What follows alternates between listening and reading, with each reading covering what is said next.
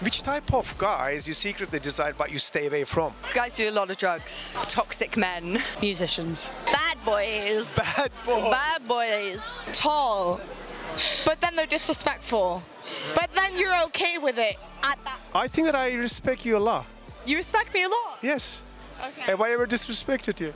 And I'm taller than you. You haven't. And I'm taller than you. Him.